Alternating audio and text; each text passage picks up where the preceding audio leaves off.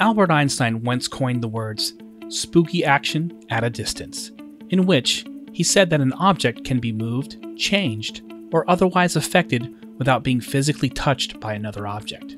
Therefore, whatever energy vibration you send out to the universe, you will attract into your life.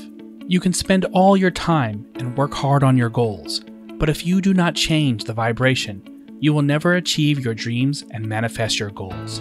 You need to learn how to close the gap between your intention and the manifestation. But your goal is to align your vibration with the vibration of the things that you want in your life. When your vibration is in alignment with the things that you want, the universe will deliver it to you. You will feel like you are so lucky and things just come to you without much effort. So how can you do that? You just need to make sure your thoughts and feelings are in harmony with what you want.